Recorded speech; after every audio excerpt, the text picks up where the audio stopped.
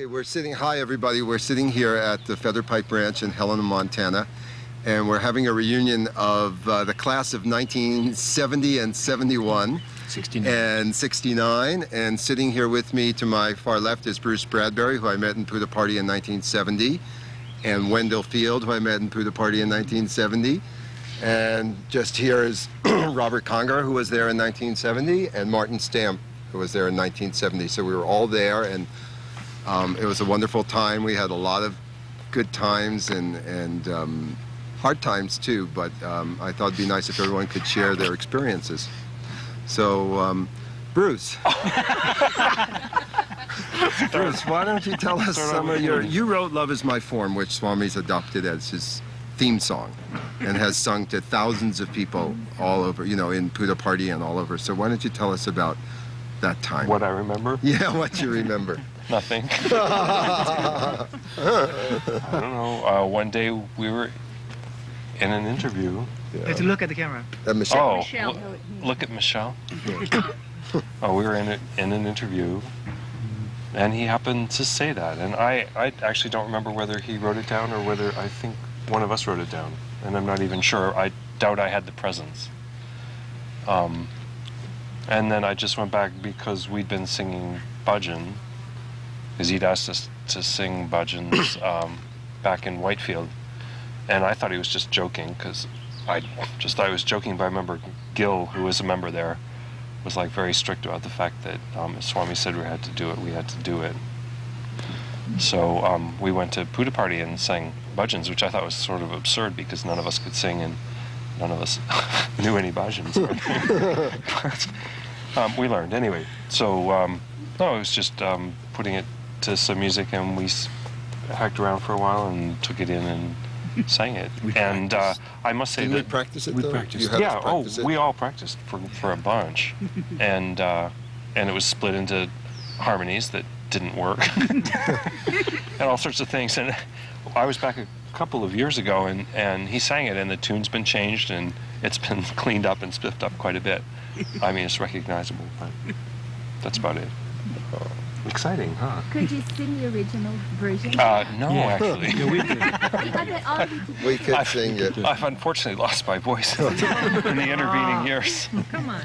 But Love I is actually, when we've gone around or something, I have a story that I could tell, but Good. it's not that. Well, tell. Ah? Please. Yes, tell it. Come Oh, over here. I'll try to keep it short, but it's how I ended up there, which I often think about. In '69, I was living in a cave on Crete, which seemed like a logical thing to do.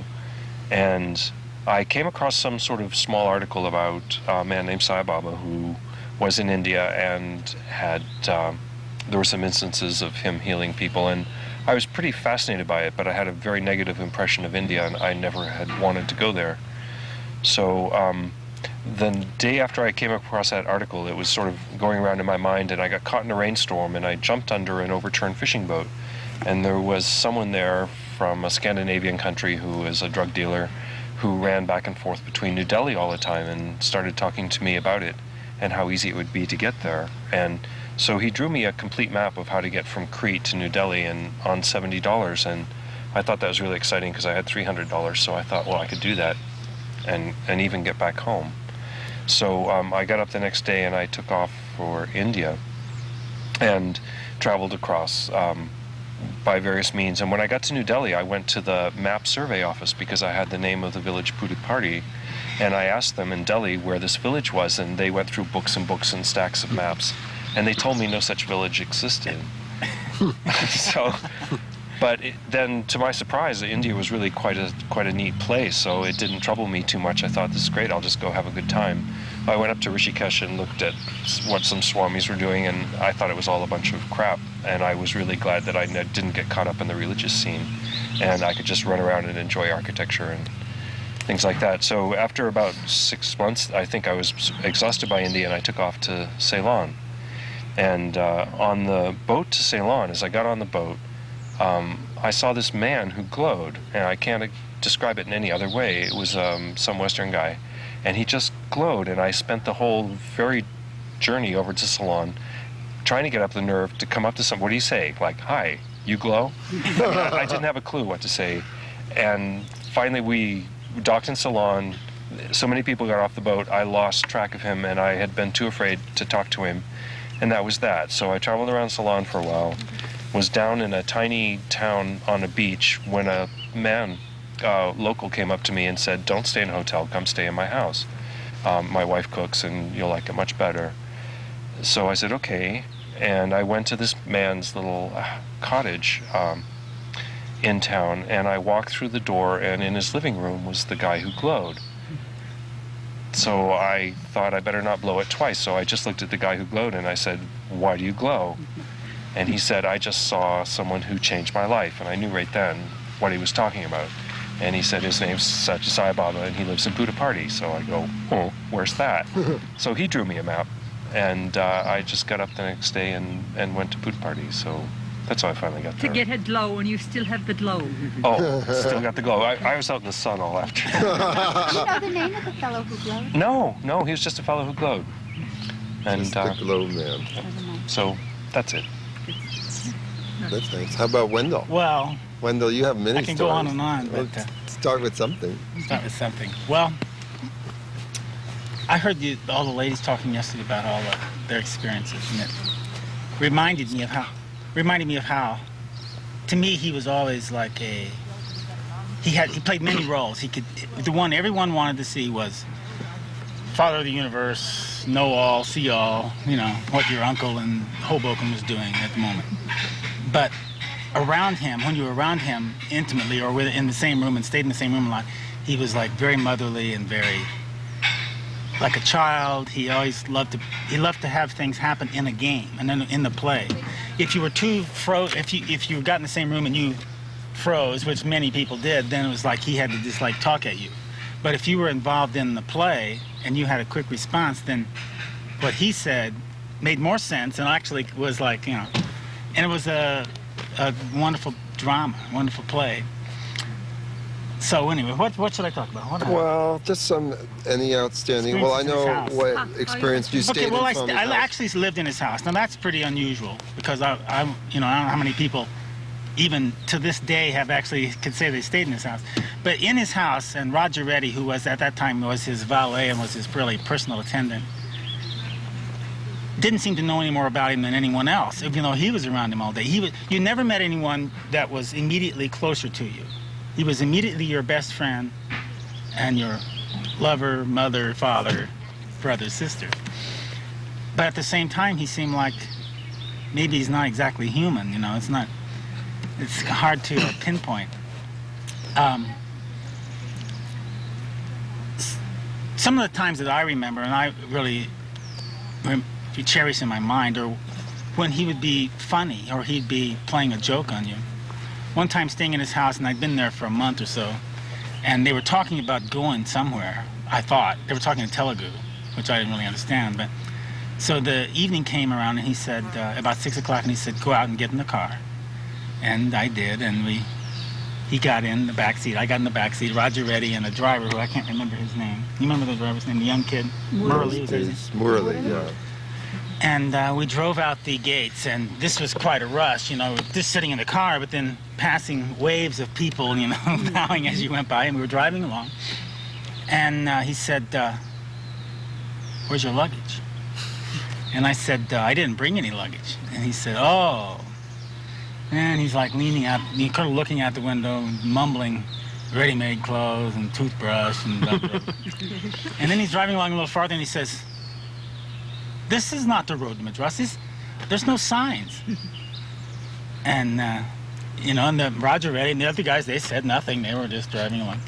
And, and he says, "This is not the road to Madras. Turn around and go back." So we turned around and we drove back, partially, a few miles. And what we were really doing was looking for a big pile of sand to have a picnic in.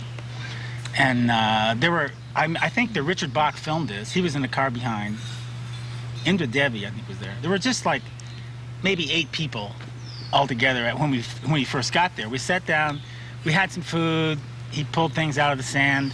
It was a full moon, I remember, and there was like a crystal necklace, crystal mala, which was in the full moon was like real spectacular because each little thing kind of flickered like this.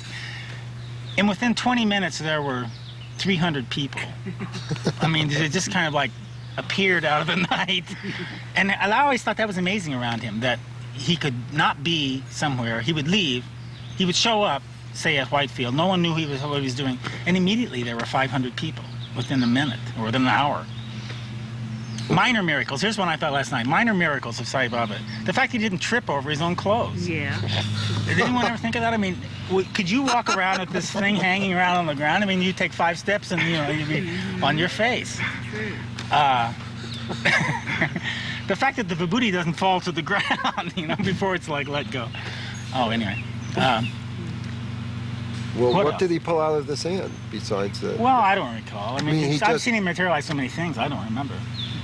That day. I think there was he was talking about how similar, Indra Devi was living in Mexico, how similar Mexico was to India, and how he materialized a little statue of Durga or something, and said how similar this was to the image of sort of a Christianized image, South American image of Mary riding on a jaguar, which was a local deity in, I don't know where, in probably Mexico. in the Mayan or the Aztec culture. Yeah, the ones that really kept their own sort of. But anyway, that was, I don't recall really. And then you got to paint the murals at another college. Well, I'll tell you that story. It's to show how mysteriously seemed to work with me. We were all going from, he was going from Puttaparthi to Whitefield. So we were all going to get a taxi, and go down to Whitefield. And he said, at the Darshan line at noon, before we were all going to leave, no, you go with these 2 guys. And 2 guys took me the other direction to a town called Anantapur, about 120 miles maybe. And they dropped me off at a college he was building, which was barely started, really. It was a little bit there. And then he came by later that day and walked around and didn't really say much to me and left. And so I stayed there overnight on the ground and looked around a while and then decided, well, I don't know what's going on here, but I'll go back to Whitefield. And I went back to Whitefield, and I was sitting outside the next day, and he walks up and says, bring that picture and come in. And I knew what he was talking about, was a little painting I had done.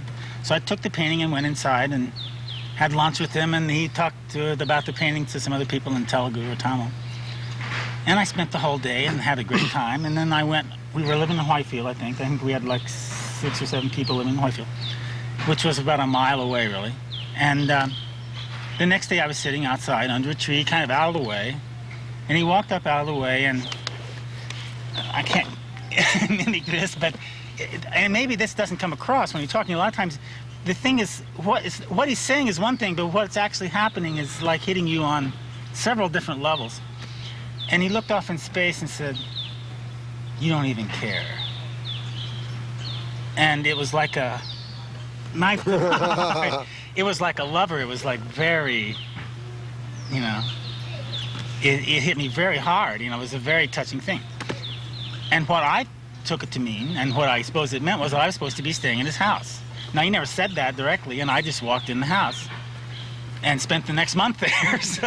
So to show you how it kind of, it's a little difficult to describe. But so I found out I was supposed to do these paintings, and I worked up my drawings and went up and painted only at night because it was construction going on. So when you painted at Anantapur College, you had one light bulb, 100-watt light bulb. Tell us about that. Well, because they were working and running up and down the stairs all day, I couldn't do anything in the daytime. And because of bad electrical work, at one point, actually, I was trying to help a guy pull a cable, and I took a hold of one spot and went... I couldn't let go of it. I was like going in. But all he had was a 100-watt bulb. And then someone took my red paint for some reason, to put dots or what, I don't know. So that created a problem. But it was, I had a wonderful time, really. I ate nothing. I worked all night. And Baba would come up there and hang out maybe once a week, once every 2 weeks, and then once a week. And when he was there, then I was with him all the time. In fact, he sat with me in a sand pile for like 15 minutes, just me, and talked to me one time. What did he Well, say? Tell. I don't know. I won't tell it. But anyway, at that time I asked him if he was coming to the United States, and he said, "Clean up your own house before you go next door and clean up someone else's." And then he said, I asked him if he's going to have gray hair, because to me, whenever I was very close with him, he glowed blue or black sometimes, but he was a kind of a blue light. So a guy with blue light, who was a blue light with white hair and an orange robe, I thought was kind of, it was hard to relate to him on some levels as a human already. This was like a little too much. He said, "Oh, what can I do? What can I do?" And, but anyway, he still doesn't have gray white hair. So, but anyway, the thing there, as it went on, it was supposed to open in 10 days, and the building was half done, I thought. And 10,000 people showed up, Baba devotees, and they started doing something, and I don't know who, no one seemed to really be in control or what they were doing, but it started to come together, and I was getting very, very intensely overcome, really, and sort of falling into trance states, and really couldn't even do much, really. I was kind of just in a trance for a while. And as the day went on, or came closer and closer, in the last 2 or 3 days, I had basically just was sitting and kind of filled with light. And I remember he gave a speech. There were lots of people, 100,000 people. He gave a speech, and as he was talking, I walked inside the building. It was outside, and was leaning on a post in ecstasy. And he walked in after we finished his speech, and they closed the gates, and there were only like 10 people in. But he walked right up to me, came right up to me face to face, and said, "Yes." And I went right over on my face. I didn't feel like I did anything, but I went right on my face and sort of boing, boing like this. In my mind or in my own experience, that just was like doing nothing. But then I felt ill. It seemed after all of my strongest experiences, I felt ill with hepatitis. And took a while to, after going back to Putta Party, I hadn't seen him maybe for a month, and after getting hepatitis, I was staying in the hospital there. And I decided that when he was going to come by, to Darshan, the first time I went down to Darshan, that I was just going to sit there and I wasn't going to, like, get caught up and sucked in, when he came by and get all, oh, yeah, and do this.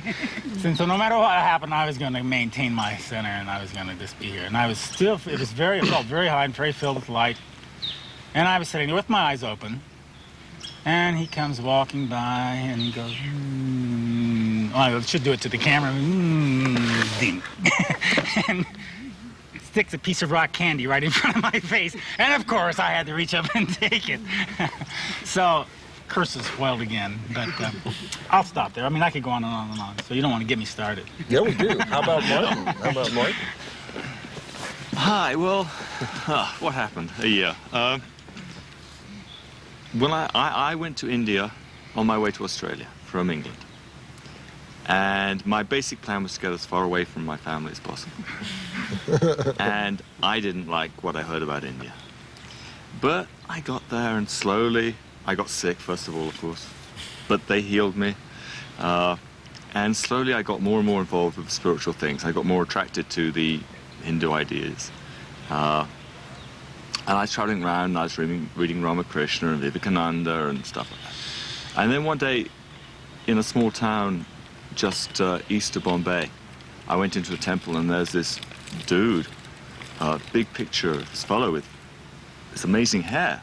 And I said, "Who's that?" And they said, "Sai Baba, he's really fantastic, he does." I said, "Yeah, but when did he die?" And this guy's alive?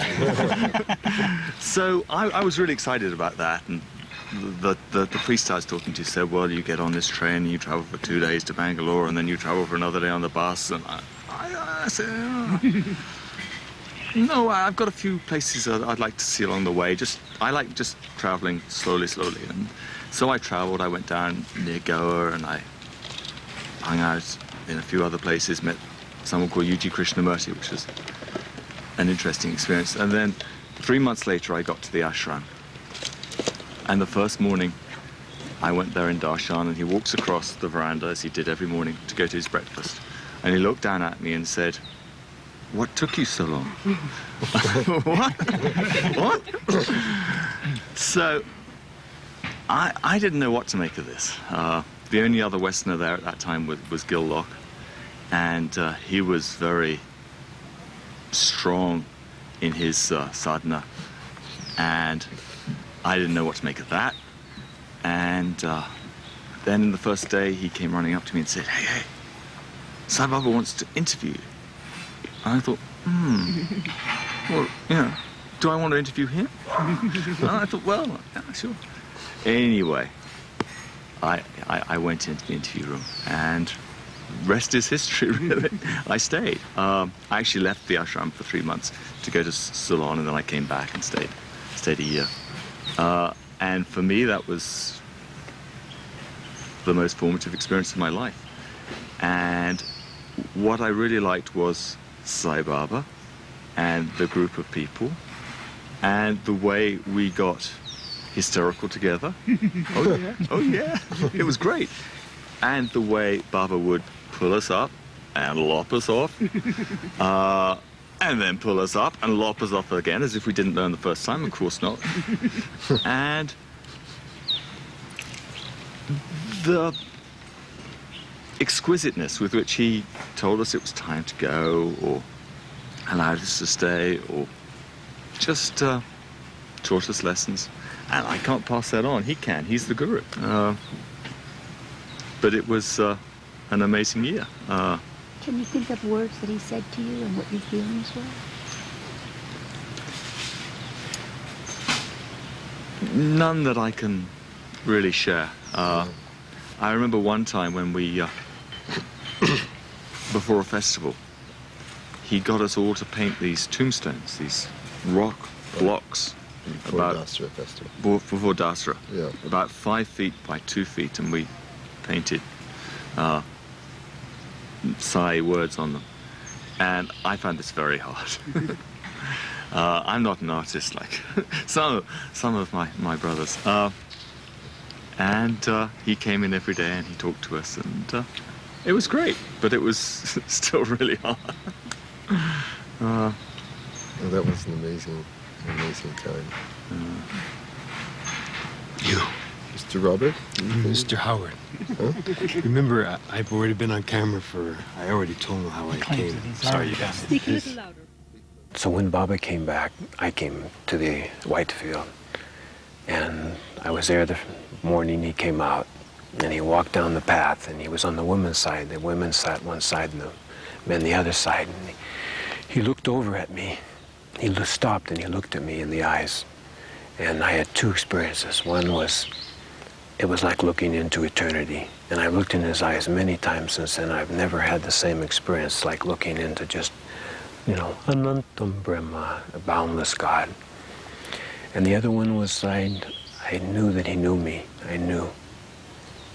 In the afternoon he came out and he walked up to me and he smiled down at me, and then he leaned over and he whispered in this ear, he whispered, tomorrow. So the man who was sitting next to me said, oh, tomorrow Baba will give you an interview. And so the next day morning, waited, no interview. Afternoon, no interview. And I thought, well, what's going on? So I went back to the house where I was staying. And I was sitting in the Whitefield, and I was sitting on the floor in a room, and I had a picture of Baba, and I was looking in his eyes. And at a certain point, the sun was behind the window, so that it made a ray of light, which came down and made a circle in the bottom of the picture. And I, for some reason, stopped looking in his eyes and started looking in the circle of light. And I began to see things. The first thing I saw were mountains with a building of some kind made out of the same material, no trees, never seen them this lifetime. A river, sandbanks, grass in the sand. And then I was high above the ocean. And I saw this little speck in the ocean, and it was just a speck in the blue water everywhere. And then I got closer to it, and it was moving, and I could see it was moving, and there was a white wake, and it was a boat of some kind. And then I got closer and closer, and I could see it was a fishing boat. And I got close enough that I could see the colors, gray and white, and I could see two people. One was standing up on the side, and one was sitting in the back, steering, and they both had something black on their heads. And I knew then it was my mom and my dad in their fishing boat. And I hadn't seen the fishing boat yet. They bought it after I left. And I hadn't seen the hats they wore until I went home and painted their boat. But that was them. And what came to my mind was, this must be the yogic power of seeing far away. But it's, yeah, a friend gave me a crystal ball, and I've been looking for it ever since. Second time Baba said tomorrow. I was in the same house. This time, no interview. Baba, I had put his picture on the wall. I was trying to really meditate for the first time. I'd never been a meditator, although looking back I'd had meditative experiences, but not sitting straight. So I was trying to sit straight, and I was trying to cross my legs. And I began to get pain in my legs and my back. And after a while, the pain just continually, gradually got worse and worse to almost cramping. And I thought, and people were saying how they were meditating 2 hours, 4 hours. And I thought, I am not going to do this for 4 hours, for sure. And all of a sudden, the pain turned to the sweetest pleasure you can imagine. Just beautiful pleasure in my back and my legs. And what came to me was, when I was a child, I read how the lions would tear the Christians to pieces in the arenas in Rome. And the Christians would be smiling and peaceful. And I couldn't believe that. I mean, didn't seem possible. And when I was sitting there, I thought perhaps God gave them. And later, when I read in Hislop's Book of Questions, and he said, why did Jesus and Prahlada suffer for you? Baba's answer was, Prahlada did not suffer. Third time he said tomorrow. This time he called us all in for an interview. And I think it was our first one as a group, but I'm not sure. And we were there, and he was sitting in his chair, and I was sitting with my back against the door, and he was sitting opposite. And he was talking to us. And I was just looking, and his arms were down like this, and I was looking at him like I'm looking at you. And all of a sudden, I saw many arms coming out of his body, many hands, and I saw eyes between his fingers looking out. And I thought, he wants us to be his hands and his eyes. And later I read in his book's speeches, I want you to be my officers and soldiers in fighting the war against unrighteousness. And I want you to be my engineers and workmen in again building the bridge to God. And one of my favorites, make yourself into a flute through which God can play his music. Fourth time Baba said tomorrow. And this was the final hook in my trip. In Goa, I had met a Japanese monk. He had studied with a Vietnamese Buddhist master. When his master died, he wandered around Southeast Asia looking for saints. Heard about a woman saint in Cambodia. Went to the village, asked her son if he could visit her. I'm making this story a little short. Son, if he could visit her. Son went inside, meditated, came out, said, my mother says you can come, walk in that direction, she'll guide you. He walked for about 2 hours, got to a clearing with a house, a little hut, knocked on the door, she was there. He went in, she said she'd make him tea. He said, I have to go to the bathroom.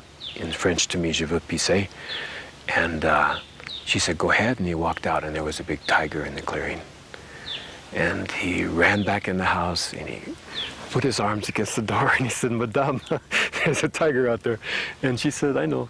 And I asked him, did you go to the bathroom? And he said, no, not then. But anyway, he stayed with her for 3 days, and every night at dusk, these wild animals would come. The animals would come, and she would walk among them and touch them, pet them, and talk to them. And that's been a dream that since I was a kid, swim with the dolphins, everything. And so I really wanted that experience, and I still have her name and address someplace. But by the time I was ready to go there was war. So my last time, I was already working in Baba's garden, and I take a nap every day, and I lived too far away at the time it just seemed too far to walk in the hot sun and come back. So I lay down to take my nap. Lay down on the mat, my head was down like this, my arms were at my side, and my feet were pointing straight down like this. And I was just getting ready to go to sleep, and I felt something pick up one of my feet and put it on its side and then put it down very gently. And then pick up one of my feet, put it on the side. So I was actually more comfortable from my sleep. I didn't know what was going on. All I knew was gentle as a baby. Then something began to clean the bottom of my feet. I still didn't know what was going on. But then I had shorts on at the time. I wouldn't wear shorts again, but I was so innocent. So I had shorts on, and something began to look in the hairs of my leg, and then I knew, monkey. Then one of them came and did my arm, and then another one climbed on my back and did the back of my hair. And the last thing before someone came with a big smile and said they were afraid that he was going to hurt me, which the smile contradicted, but it was, the last thing is a little monkey came around, walked around my head, came up, and he kissed me on the cheek. And that was the fourth time. And looking back, not only did Baba show me his power, but I think he showed me that he knew that I really wanted to experience that in Cambodia, and that I wasn't going to be able to. So I didn't leave. I didn't leave. And I thought I'd never leave, but then when the time came to leave, I did, and been happy ever since. I'll tell a garden story, since I used to work in this garden inside the gates to get away from you guys. Well, it didn't work because you're right here. I just saw a lot of weeds. And anyway, I'll just tell a story. One day I was pulling weeds in this circle around a fountain that wasn't running. And there were a couple of monkeys that were fighting nearby, as well as the monkeys were wonderful, but they were also a problem because they would eat certain flowers as soon as they start opening up. So I was sort of loved the monkeys and hated the monkeys.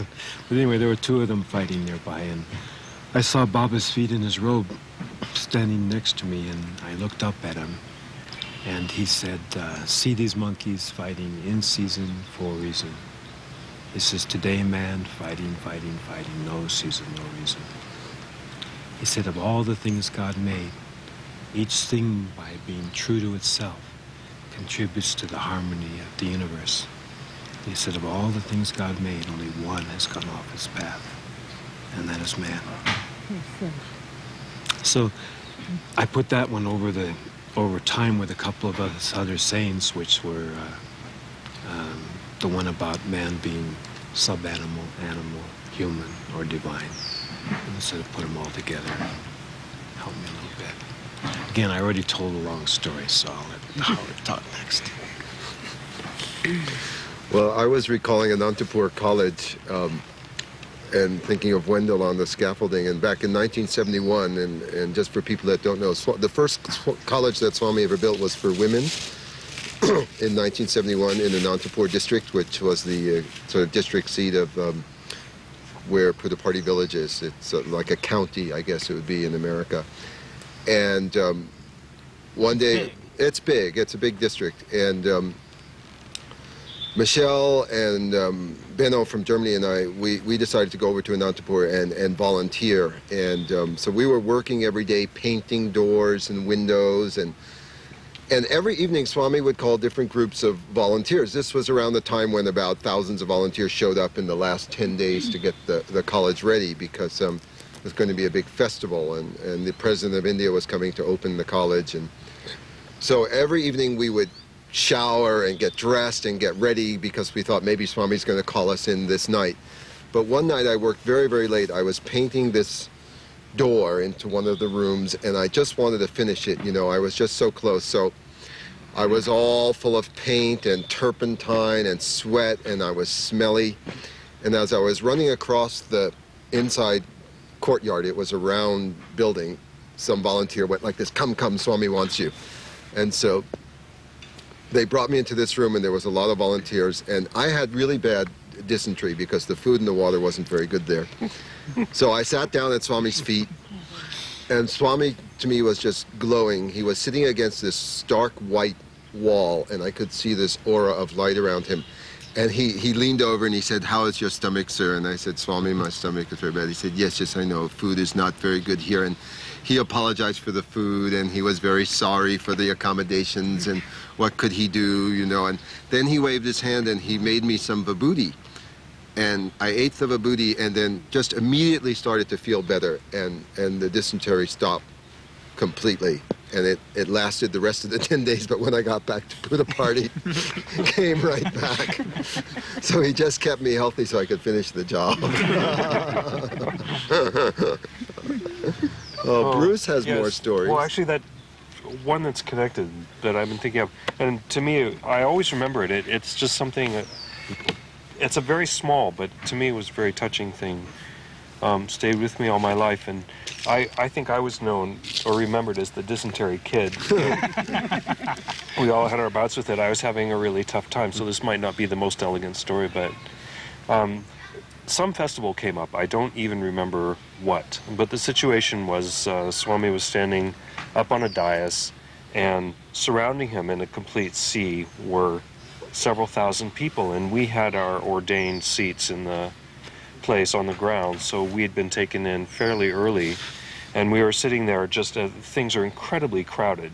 They space people as closely together as they possibly can, and so we were sitting in and surrounded by thousands of people outside with absolutely no place to move. And in this instance there were no corridors or whatever, it was just a sea of people, and Swami was up there giving a discourse. And I realized I was going to have an attack of dysentery. I mean, a really horrible attack of dysentery. And there was absolutely no place to go. There was no way to get out because the people were just packed in, and they were miles behind me. And it was so close to being overwhelming that I knew if I stood up, it was the most horrible moment in my life. We just had like these little thin pieces of cotton cloth around us. I was just dying 1,000 deaths. I mean, my life was like passing before my eyes. And Swami stopped speaking, and he stepped down off the dais, and he started just like walking through the crowd. And when he walked through a very tight crowd, it would always part just enough to let him through, like he'd form his own little river. And I was quite a ways away from the dais, and he just sort of like ambled around, but he didn't like stop and do anything, just kept walking and walking. And he walked like right up to me, and he looked me in the eye, and he reached down and made some vibhuti and put it in my hand and said, "Go." And when everybody saw him tell me to go, so like this river just like opened up, and I went like running out. And I remember I was so euphoric. I mean, I just couldn't. I mean, when Swami comes out and there are thousands of people there, you always know there are thousands of people who like have their own heartbreaks and needs and passions, and everybody wants to talk to him. Everyone wants attention. And I mean, I just figured there were people who would need things so much more desperately than I, even though I was about ready to die of embarrassment. That's all that was going to kill me.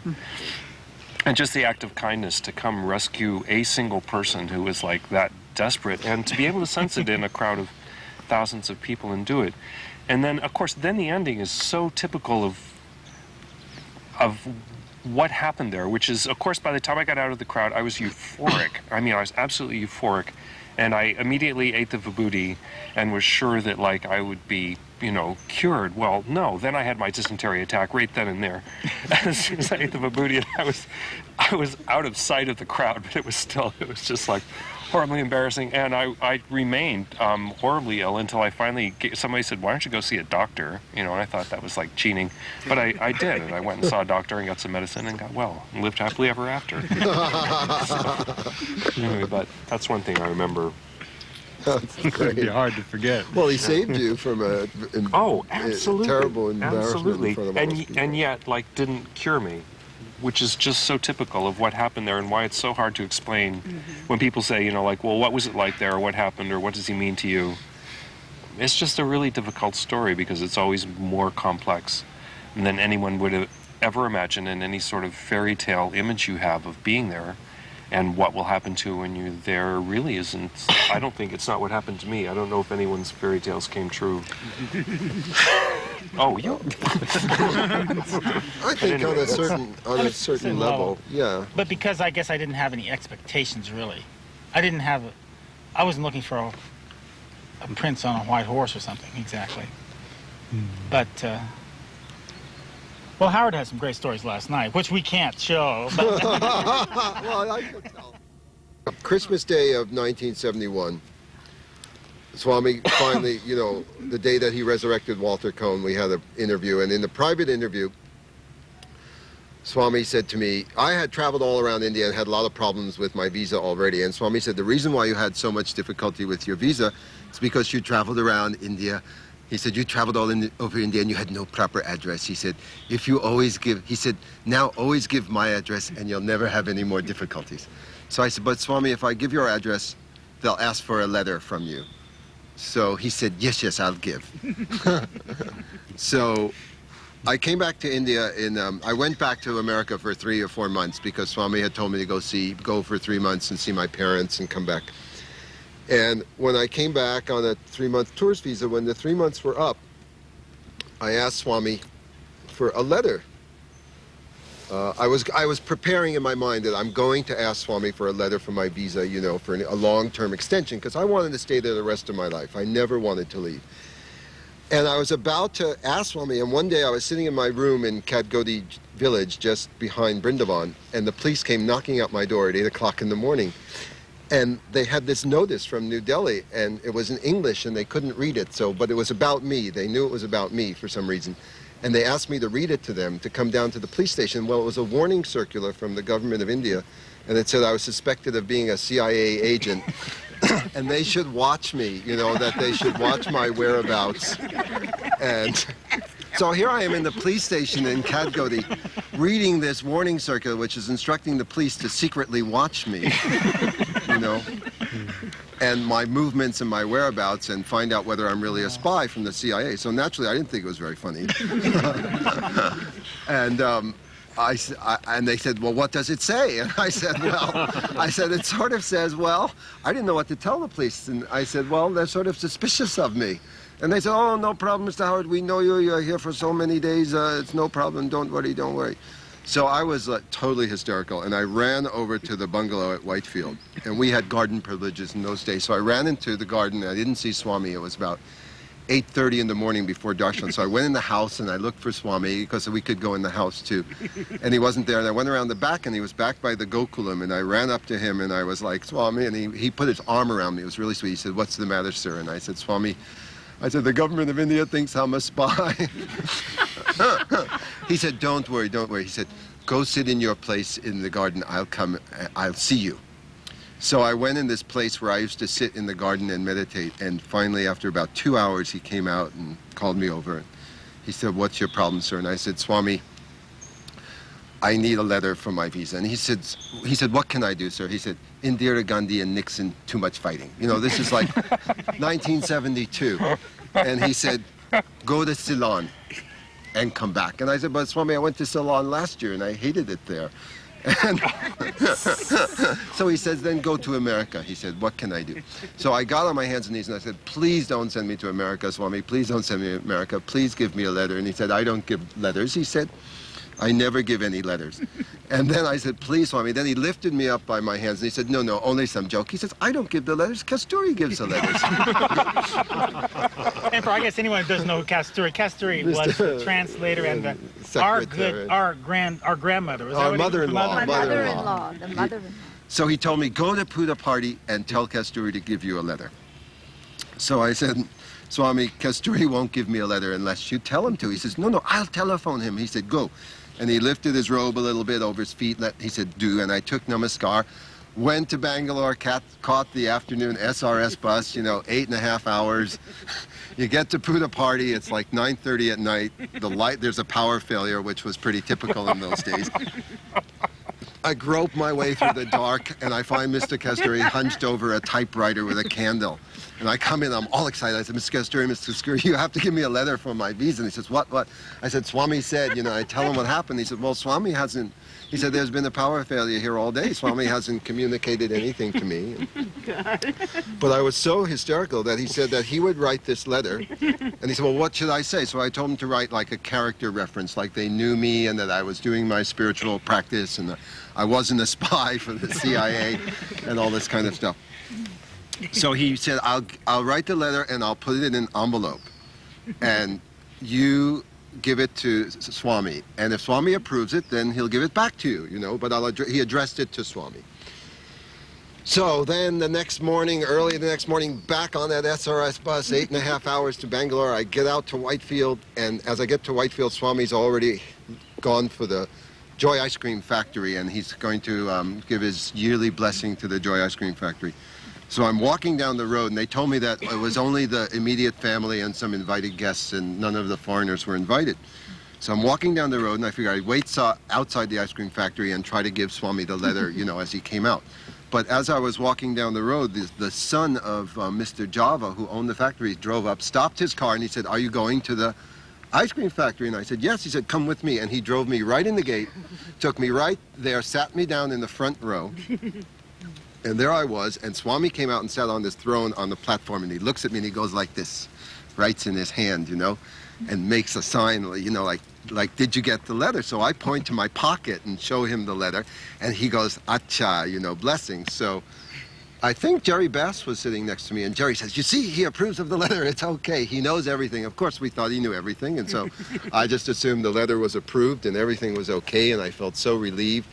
So I went off to the Deputy Superintendent of Police in Bangalore, and I opened the envelope addressed to Bhagawan Sri Sathya Sai Baba, and I showed the Superintendent of Police the letter. And then I had this funny feeling that maybe I shouldn't give it to him, you know? And he said, "Well, this is all very well and good." He said, "But," I said, "But I can't give it just now." I said, "I feel like maybe I should just double check and make sure Sai Baba approves of this letter, you know?" So he said, "Well, if you're going to do that," he said, "if you're going to keep it, make 2 photostat copies." Now, they didn't even have Xerox machines in those days. They had photostats. So he said, "Make 2 photostat copies for your own record." So I went to some place on Commercial Street, made the photostatic copies, and went back to Whitefield. And when I get back to Whitefield, Swami is now getting in his car to leave for Puja party. So I'm on the driveway with the students, and I'm following Swami down the darshan line. He's about to go out the gate and give darshan. I'm saying, "Swami, what about this letter?" And I'm waving the letter. And he's going like this with his hands. He doesn't even look at me. And I say, "Well, what should I do with it?" And he turns around and says, "You keep it." So I thought, I didn't feel good about it. It didn't feel right. Well, apparently what I found out later on is that he went in the house and he said, "How can Kasturi give that man a letter without my permission after 25 years, you know?" And somebody phoned the ashram and tell Kasturi to leave. I don't want to see him there, you know. But luckily the phone was out, you know. But I didn't know all this, you know. So I get back on that SRS bus, 8.5 hours back to Puja party in hot pursuit, and I get off the bus and Mr. Kasturi's waiting, and he's just really, really upset. And he says, "Where's that letter? Swami's really angry with me for giving you that letter." He says, "I should have never given it to you. I don't know why I listened to you, you know." He said, "Give me back that letter." So I didn't want to tell him that I had made 2 copies, because that would have been the worst thing I could have done at that point, you know.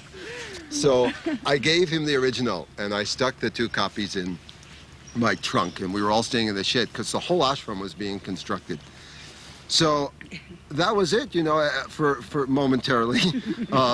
Swami said he was, you know, Swami was sort of ignoring me, but we all got into the construction. And the Bangalore DSP's office, Deputy Superintendent of Police, they gave me a 3-month extension because they wanted to watch me. And so I had to be there, you know, to watch. So they gave me the 3-month extension anyway, you know, even though the government had said, you know, that I was maybe a spy. So I figured, you know, I just got busy doing the construction work. But at the end of the 3 months, I thought, well, maybe that was all just a big test, you know. And since Swami had promised me the letter back on Christmas Day, 71, that I would try again and ask him again. So I finally got to where he would give me some attention in the darshan line one day, and I said, "Swami, I need a letter for my visa." He said, "Go to Bangalore and try." Went to Bangalore. I said, "No, you have to have a letter from the ashram to extend beyond 6 months." So Swami was just ignoring me, and he wouldn't come near me. So they were building the new canteen in 72, and the building had, at that point, a corrugated tin roof, cinder block walls, and a dirt floor, and it was very long, and it was divided into compartments. So I went about 2 o'clock in the afternoon and I hid in there because I knew he was going to come walking through on an inspection tour. And I hid behind the door. And I could see through the crack, you know, in the door that Swami was talking to some people. And then he came through the door, you know. And I jumped out at him from behind the door. And I said, Swami. And he's looking up at the ceiling and he's going, and he's looking at the construction and he's going like this totally. And I said it louder, Swami. And then finally I said, Mother. And then he turned around and said, what? And I said, Swami, I need a letter for my visa. He said, go tell Kasturi. And I said, but Swami, last time I told Mr. Kasturi, you yelled at him. And he pulled his hair like this, and he wrote, and he said, oh, he said, then I will tell today night, you know. So, of course, that night he called Kasturi to his room, as he did every night, and he told him, don't recommend that man. He's completely crazy, you know. So when Mr. Kasturi came and told me that, you know, I just wanted to stay at his lotus feet forever. I was just so intoxicated with Swami, and he was the most beautiful, wonderful thing in the world. And I just couldn't hear that news, you know, that it was like over. And I went up on the hill and I was praying and crying, and I was going through probably, you know, what, like this whole catharsis, primal screaming, whatever it was. And suddenly a light went on in my head, and I said, well, if I show him the copy of the letter, then he'll see that it's just a simple little letter. It's such a simple little inoffensive letter that he can't possibly be mad, you know? So the very next day, I go down to my hiding place in the canteen. I hide behind the door.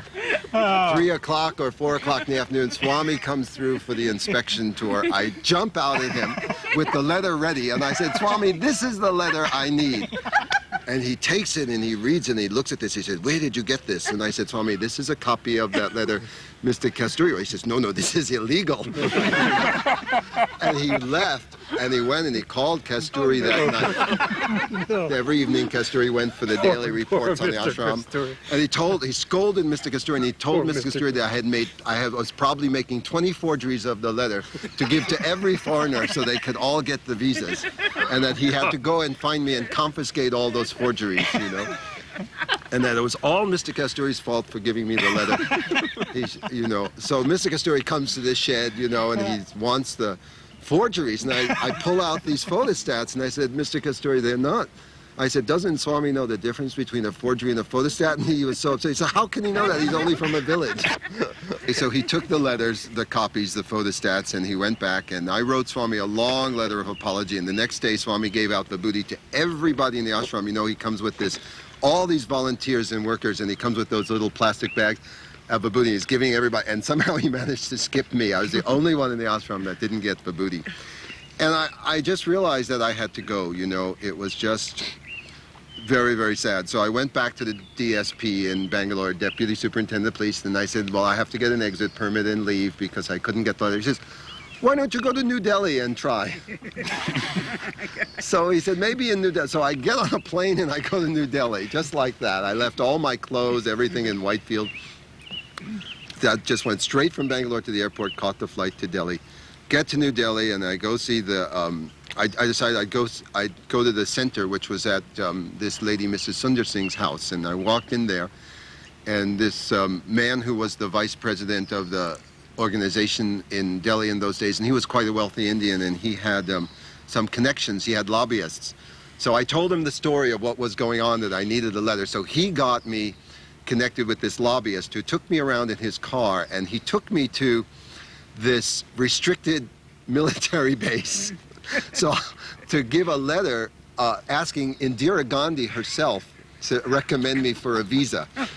So, because Indira Gandhi's secretary was going to take off from this military base in a helicopter with papers for Mrs. Gandhi to sign.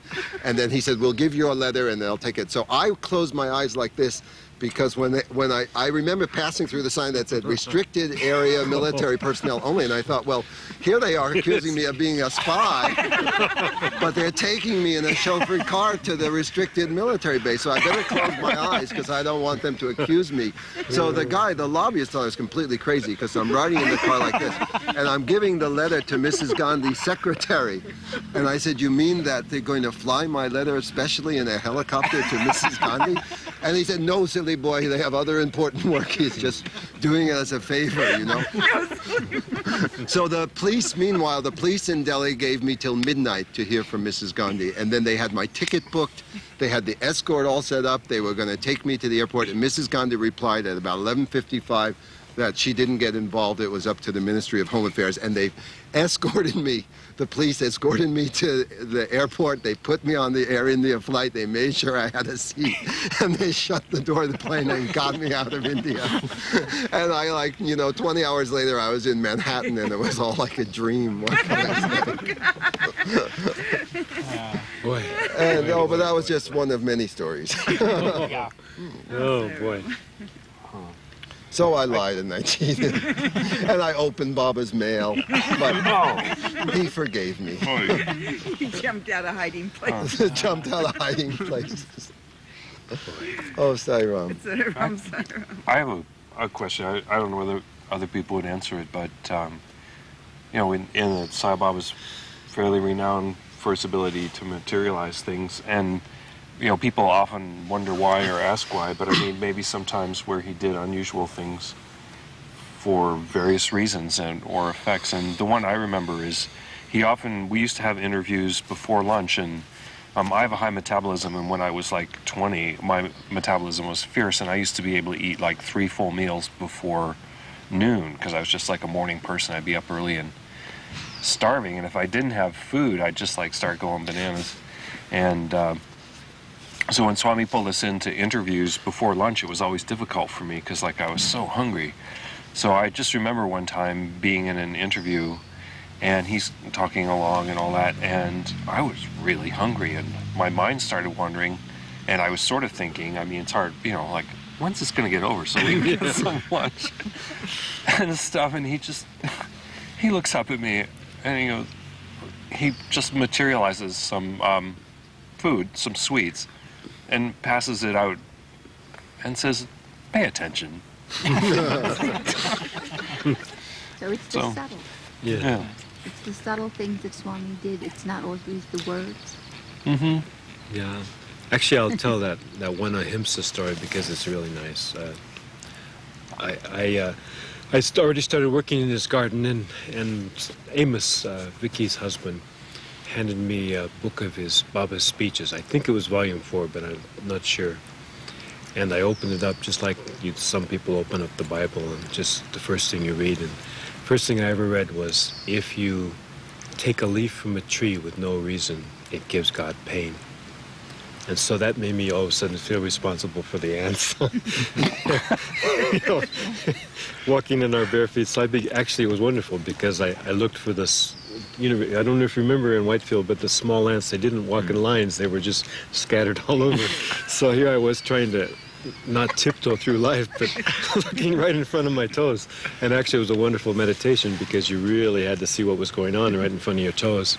And combined it with actually a melody that came to me in the garden, which I never shared. I started to hum it once in an interview, and Baba looked at me like this, so I've never shared it since. But I combined it with a melody and a prayer, when the prayer was from my heart. And it was just wonderful. Well, one day I was walking like that, looking just for the ants. And Roger Reddy said, why are you walking like that? And I said, I'm trying not to kill the ants. And he laughed and he said, God doesn't care about ants. Well, I don't know if you guys remember, but 2 days later or so, maybe the next day, we were in an interview with Baba, and he was sitting in his chair, and he was talking to us, and suddenly he stopped talking, and he reached over with his finger, and he took this little ant off his shoulder, and I don't know if he materialized it or not. He took this little ant off his shoulder, and he bent down, and he blew it on the ground, and he sat up, and he looked me in the eyes, and he smiled. And he said what? He Just smiled. Yeah. That was nice.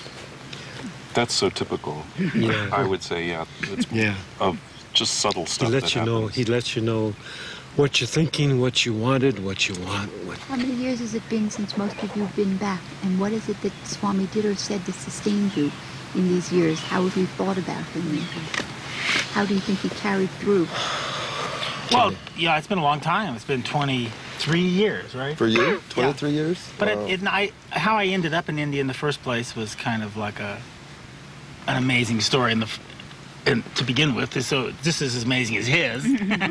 And so Not more amazing, I hope. It's the men, it's not the women. no, but we've been, before this camera came on, we were kidding. But anyway, so to me, it's like you were saying yesterday.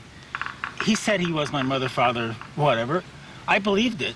And I feel that, you know, I mean, it's like, so it's everywhere, and I don't feel a necessary urge to be there necessarily, although I think I will be at some point. But it is he changed my life a lot, really, in the sense that I think that it's really everywhere, here now, and I don't feel a strong necessity to be there. But actually, this last few days have been very,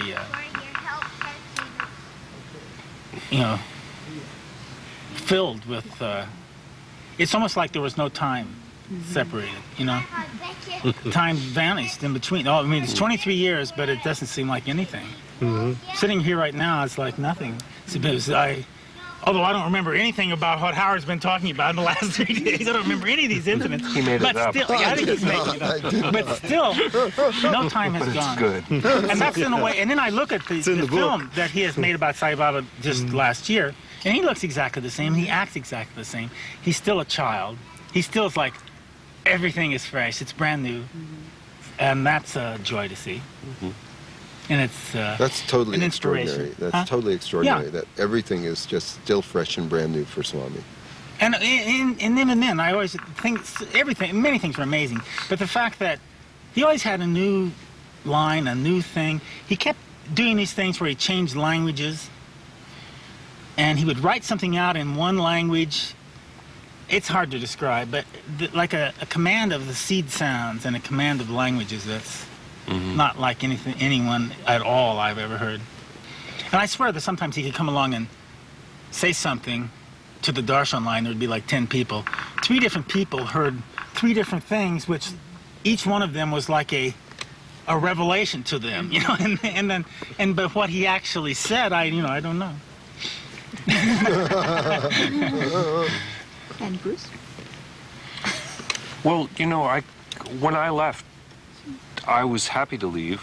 I wasn't happy, but I mean, I really felt as though I'd been there as long as I should be. It was painful to leave, actually, but, and I never felt the urge to go back. I never did. And I think part of the reason of it is, for me, it was probably, or not probably, it was one of the great formative things in my life, but it became so evident that at least how I felt about it was that it made no sense to be running back and forth to India, sitting in line looking at him, that the job was to live a life, and that sounds so simple, but I mean, to try to live a really good life.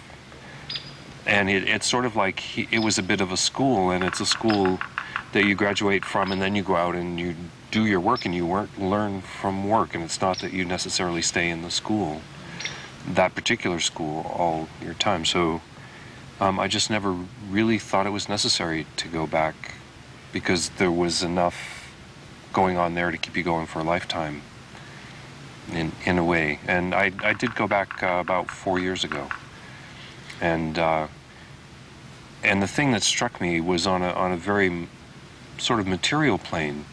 But I mean, Sai Baba was born in a very tiny village in the middle of God bejesus nowhere. I mean, Puttaparthi was so remote at the time of his birth, and things. And when we got there, it was like Badlands, is just how I describe it. I mean, just really, desert. It was like the hills of Kentucky or something. It was like as remote as like some. Yeah, but I mean, really unfertile and hot. Oh yeah, it was very. And when I went back, as you started approaching Puttaparthi, there were forests that had been planted, and they were growing up, and the climate was changing. When we were there, it was just like rocks and sand and you had to leave.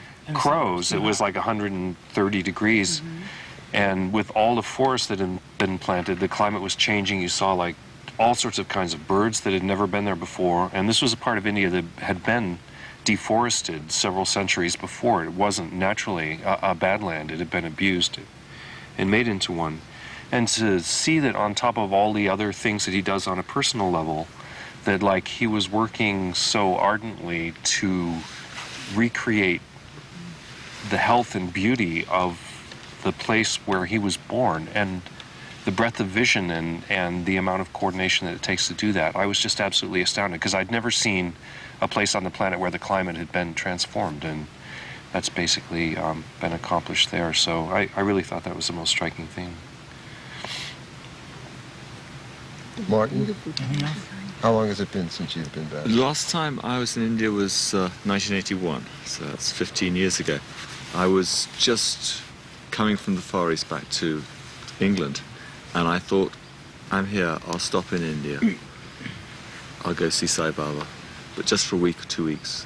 I landed in Bombay, and it was the marriage season, and I couldn't get a bus, I couldn't get a train, I couldn't get a plane for at least 3 weeks. It was just impossible to get out of Bombay, and I was really fed up about that. Then, after a couple of days, I heard Sai Baba's coming. So I go out to the suburb where he has his centre, which I'd never been there before, and I heard he was coming, so I get on the bus, and I went. And I get off the bus, Sai Baba drives past in his car. I stand there. He drives past. That is enough. I knew that I had nothing to say. I didn't, he was with me. I'd had a very intense experience. He was with me. And that was enough. And for me, for the time being, that is enough. I hope to go back soon, perhaps with my son. That, I think, would be a new experience, and something I could value very much. How about you, Robert? 1979. I went back 72, 75, 79. Went back after my parents were killed in 75. About the middle 80s, I planned to go back, told everyone I was going back, and I had real signs not to go back, and so I didn't. And now I'm just sort of waiting around, seeing what happens next. I feel him in my life a lot, actually. I've had some real miraculous, sometimes he just hits you over the head, but I just feel him a lot, so I'd love to see him, but I'm not sure about all the crowds that I hear about. But it's not impossible not to see him either. It's okay to be here. Thank you. For me, it's been 10 years now. This very June, 10 years since I've been back, and just sitting here and talking about the stories, and it just feels like it just happened a moment ago, because for me, everything's always been so fresh in my mind. And the 16-year period that I went back and forth to Swami's from 1970 to 1986, it seems everything has just always remained very vivid. I was there, the last time I was there was 1986 to work in the planetarium, and I was there for 7 months, and I had a lot of wonderful times and chances with Swami, and it was just very beautiful, and it filled me up so much that I have not had the desire to go back until very recently. In fact, until this very year is when I've been starting to thinking about going back, and my goal is to get back for his 75th birthday in the year 2000 in the big world conference, so hope that I'll make it. Not after this tape. Probably they'll never let me in, right? I won't ask for any letters, I promise. Let me just tell you one little short story about how, as I always describe it, I felt like the straight man in a comedy routine, and I said my line quite perfectly timed. I was doing these paintings at Anantapur. He would come up, spend some time, and there had been an event, which is too long to go into, but someone had come up and laid this real heavy rap on me, gone all the way out of their way from Whitefield to come up and lay this rap on me, and it just disturbed my mind. And in Anantapur, this was several hundred miles, and he came. It's been 3 days later he came, and as he came to to the college building as it was being built. He walked past me and went, window, window, window, window, window. And he didn't say much more. It was pretty late at night. He went I don't know where he stayed early at someone's house, and came back the next day and came with a real stern kind of, go up to your room, I'm coming up to talk to you. And so I went up to my room, and he came in with a couple of people I didn't know and laughed and said, his mind is like a monkey, and laughed at me, and which was like, complete setup, and it changed the whole vibe. He came over and he sat on my sleeping bag, which Dying Dog had been lying on. For anyone who doesn't know Dying Dog, we won't go into that. But The name's explanatory. yeah, it's explanatory. It's self-explanatory. Dying dog. Good old Dying Dog. And so we sat there, and he materialized some rings and talked to the other two guys for a while. And then he said, don't let the bad thoughts in. And I said, well, how do you know the good thoughts from the bad thoughts? And he said, you know. And then he turned to the other two guys, and he made a face and went, his mind's like this. And he went, and I said, no, it's worse than that. And he said, see, you know. And it just literally struck me like, a bolt right in the head. And it was obvious. Of course I knew it. And frequently I thought it was like that. You were literally a straight man in the routine, as long as you allowed yourself to be, if you were really free, and if you really expressed your doubts. I thought it was important that you expressed your doubts. If you're going along, we've got a friend here. I don't know if you can see her in the background. Interested in the pussy. Don't get up, you guys. But What is it? What is it? Play with the cat. Wants to play. she wants to be in the film. Jordan. Jordan's going to bark at him. But Jordan, no. if you expressed your doubts, then it could be wiped away. But if you said yes, yes, yes, and then while your mind was going no, no, no, then what do you expect? That's what I felt. So I always tried to come out with as big of doubts as I could come up with, but sometimes they were kind of hard. Well, he used to often ask in the interviews, he'd say, any doubts, and people would sit there like frozen, but he really wanted us to express these doubts because he could clear them up for us. And yeah, I don't think it's necessary to bring this, so much reverence or whatever, that, especially if it's not really coming from your heart, if it's just some kind of front. Although I think that it'd be very difficult not to have something happening to you. For everyone that's seeing him on film or whatever, I've never been in his presence, I don't think you can walk in and just say, oh yeah, that's nice meeting you. I mean, something's going to happen to you, some kind of change in your own experience of yourself and of what your actual heart is doing. Every time I ever saw him, there was something going on in me, whether it was just something saying, I remember the first time I met him, after an interview, and there was a small group, about 7 of us, and he took me back behind the curtain, which was the stairway, and he stood on the second step, and that's the first time I realized he was very short, and stood on the second step and hugged me. And what I remember was there was something left.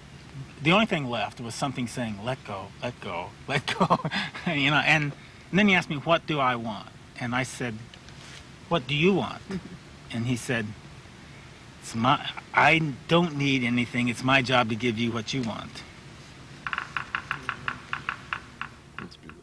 one time, Swami said that, so somebody asked Swami why we had so many bad thoughts and doubts, and he said, you see, your heart is like a garden, and he said, God's grace is like the rain, and when it rains, not only do beautiful flowers and herbs and fruits come in the garden, but also weeds come in the garden, and the weeds are like your bad thoughts and doubts, and you have to pull the weeds out with the discipline of your spiritual practice so that the flowers and the fruits may blossom, the flowers and fruits of love and devotion and faith and surrender. And I thought that was a very beautiful lesson, which I've always thought about in those years when I struggled with those things.